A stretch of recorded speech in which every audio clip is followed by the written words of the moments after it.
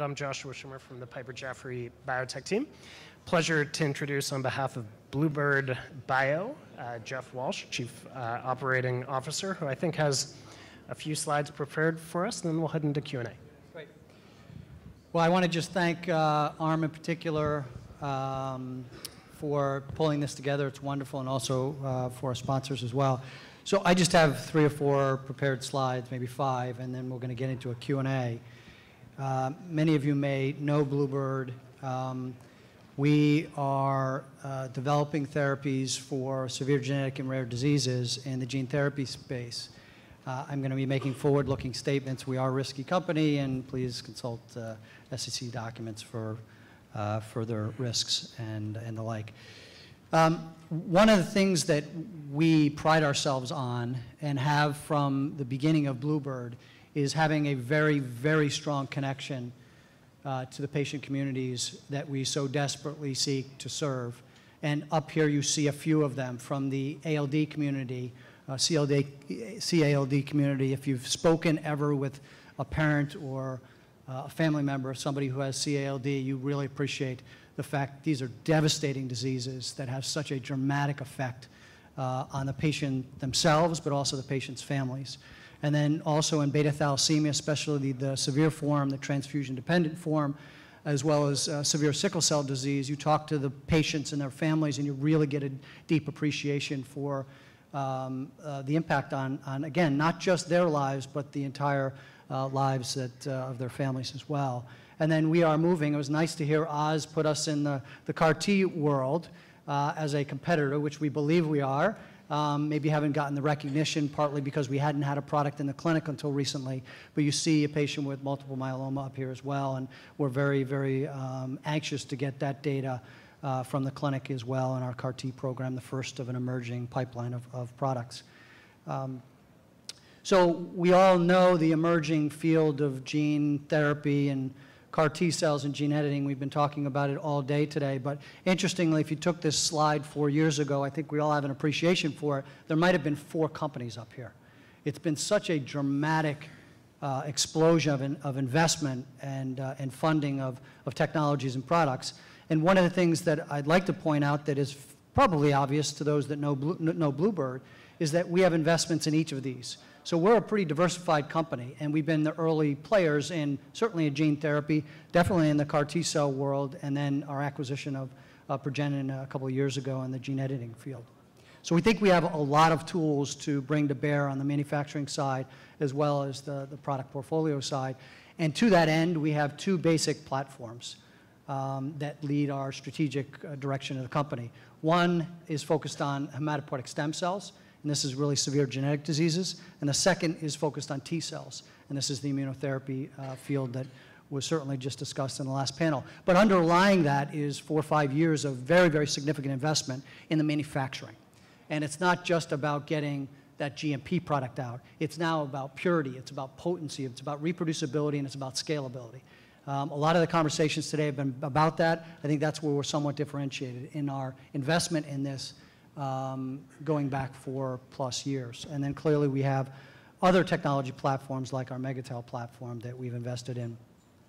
This has led to a fairly robust and diversified pipeline from our cerebral ALD product, which is in phase 2/3, our Lenti-globin product, which is in 2 indications across transfusion-dependent thalassemia and severe sickle cell disease, one later than the other, and then our growing immuno-oncology pipeline anchored by our first clinical program in multiple myeloma, and then an early pipeline leveraging our gene editing technology and some of the other platform technologies. And then this is the last slide, which is really laying out for 2016, with all of that, with all that history, with all of the pipeline that's building, what are we focused on in 16? And for beta-thalassemia, it really is about regulatory filing and trying to understand the path to a regulatory filing, but really getting ready for a launch of that product in the ensuing years. We heard about the need to make investments very early in this space, absolutely true of what we're doing in the ex vivo world. So launch prep is a big part of 2016 priorities for beta-thalassemia, as we think we have a product there. For sickle cell disease, it's really about understanding the data, learning through the clinical experience, and developing a clinical strategy going forward based on those learnings. For CALD, many of you know that we are presenting our first data for that phase 2/3 program at AAN in April, and the intent there is to get more clarity based on that data and ensuing data from that trial on the regulatory strategy going forward. For multiple myeloma, obviously early in the clinic, so we need to get our development strategy nailed based on the data that emerge, and then continuing to evolve the pipeline with new products. So a real quick hit and run on the company and our pipeline, and I think we're going to get into some questions now going forward. Okay, well, I mean, too much to cover in 15 minutes, but I guess we'll do our best. So next up is the CALD data at AN. Maybe you could just set the stage for us. I guess this is a pseudo-inflammatory condition of the brain characterized by very long-chain fatty acids somehow accumulating and causing the inflammation. Tell us a little bit about the Lenti-D approach and what we should be looking for in the data to know that the product is doing what it's supposed to do. Great, thanks, Josh. So the reason that there's this very long chain fatty acid buildup in the brain is that there's a genetic mutation in the ABCD1 gene that unfortunately prevents these young boys from clearing those very long chain fatty acids, and that causes basically an attack on the nerves of the brain, resulting in demyelination, and then unfortunately when they present with symptoms, a very, very rapid decline over several years toward vegetative state and death. So it's a horrible, horrible diagnosis for a parent and certainly for that boy to go through. It's X-linked, so it affects young boys. It's a disease we haven't talked a lot about. Really, we've been silent for several years as we've gone through this phase 2/3 program and started to enroll patients and then started to get data. There are a number of endpoints that we're looking at in this trial. Ultimately, we're looking for something called MFDs, major functional disabilities, which is during a 2-year course after a single therapeutic intervention, do the boys develop these major functional disabilities? Cannot speak, cannot ambulate, cannot feed themselves. This is unfortunately the trajectory of these boys if they're untreated. And so that's the ultimate outcome. What we disclosed in the abstract just recently was that we had 17 boys at the time of the abstract submission in the trial that had a certain amount of follow-up. Only a small number of them had greater than 6 months. But ultimately, we're looking for some early signals, quite frankly, of are we having an effect on the disease. Some of them are they developing any functional disabilities? There's this score called NFS, which the clinicians use to determine whether the boys are progressing. And are they progressing at all? So that's one indication. With allo, which is standard of care, you do see some progression during the early parts, the first 6 to 12 months, as the therapy starts to take hold. We expect that actually with our therapy as well. But one of the early indicators is inflammation. All of these boys present with inflammation, and it's called gadolinium positive, and they all have to be gadolinium positive to come into the trial.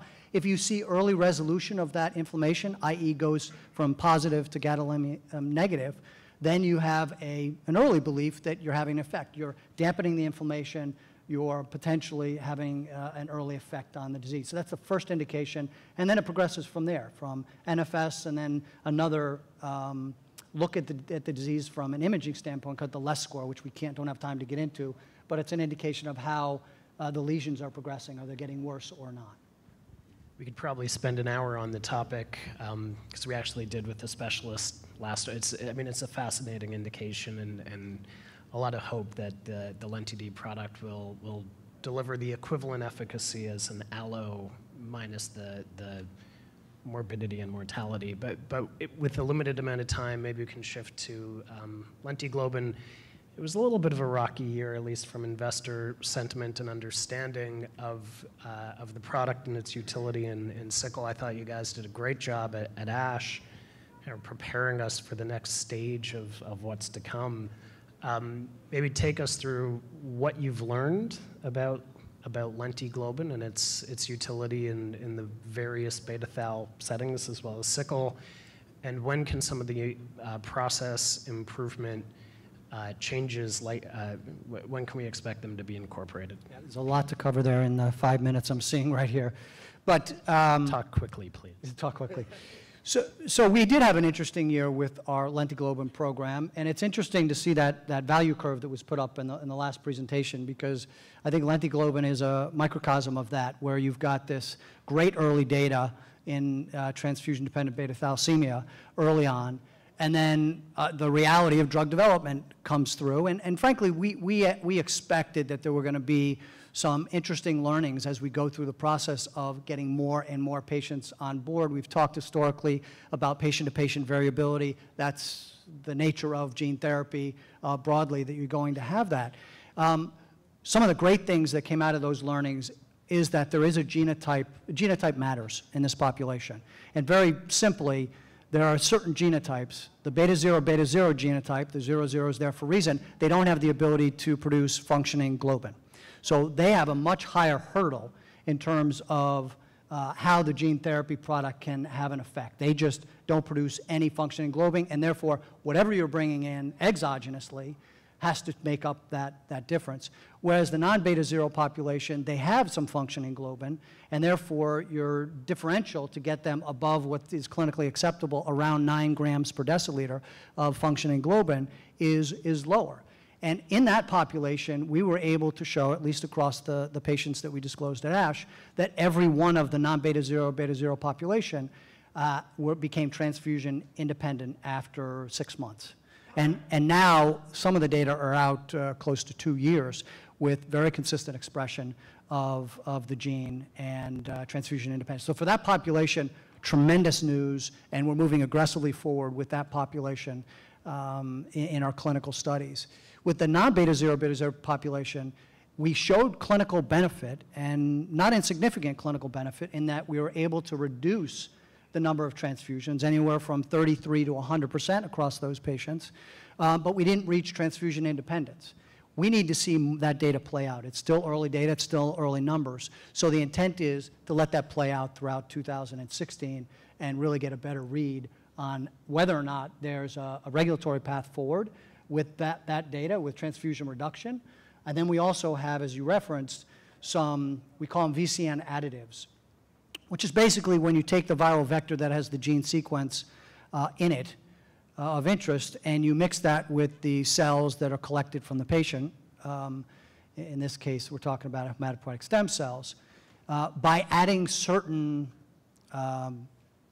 additives into that mix, you can make those cells, the hematopoietic stem cells, more receptive to the insertion of the gene sequence. And we've been doing this now for 3-4 years, and it just so happens that this year we had a bit of a breakthrough from a preclinical standpoint that gives us great hope that we can increase the potency of our viral vectors and the receptivity of those cells so that you can get more potent cells going into the patient, and then ultimately, hopefully, producing more globin to be able to serve a much broader swath of patients, which also may affect sickle cell as well. And we're applying that as aggressively as we can with the sickle cell.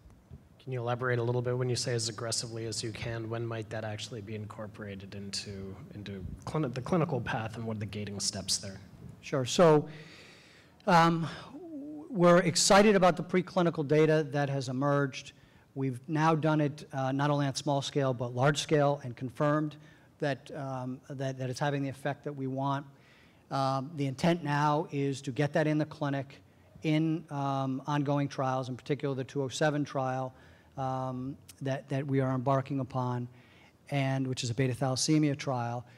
Our belief, but it's subject to regulatory interactions, and we're having those as we speak on a continuous basis, we hope to be able to have that implemented clinically under the existing IND by the end of the year. But obviously, I have to caveat that it is dependent on ongoing discussions with regulatory authorities. We see it as a change to the manufacturing as opposed to a new product, and so far that's been consistent with our dialogue. We've got just half a minute, and I have to ask you about the anti-BCMA Carty program, and where's the excitement around that target coming from? So this is the first Carty program that we have entered the clinic now with. It's targeting BCMA. And there were some data at ASH, late-breaking news from the NIH, that gave, I guess, a real hope and belief that BCMA could be a very good target for multiple myeloma, in that there was a complete response in relapse refractory patients and a partial response as well. So it gave the proof of concept that targeting BCMA with a Carty product can have a clinical effect, and a fairly dramatic one if you look at the data. We have what we believe to be the next generation. That was a gamma retro product. We have a Lenti product that was using a different co-stimulatory domain. Ours is 41BB, which we think has an advantage in terms of persistence of T cells. And that's been shown in the CD19 world to be the case. So we're pretty excited about the construct and taking that next generation product forward and generating clinical data. Right. Well, unfortunately, I think we're out of time, but Jeff, thanks so much for joining us and sharing the Bluebird story.